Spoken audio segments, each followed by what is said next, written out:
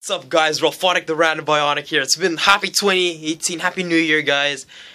It's been a really long time since I last made a video or uploaded a video on YouTube. Last was October 12th, 2017 to be exact. I'm gonna keep this short because it's a short video.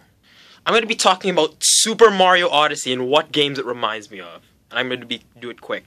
It reminds me of Paper Mario 2000 Year Door, Luigi's Mansion Dark Moon, and Super Mario 64 DS. You know why? Because all these three games, it's all adventure. It involves collecting special items, gems, in order to succeed. And the game reminds me of so much of those three. Like, for instance, Luigi's Mansion, you have to collect moons.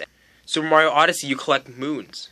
But Paper Mario, because you collect all those amazing stars, all the stars needed to open the doors and all that. Same goes for 64.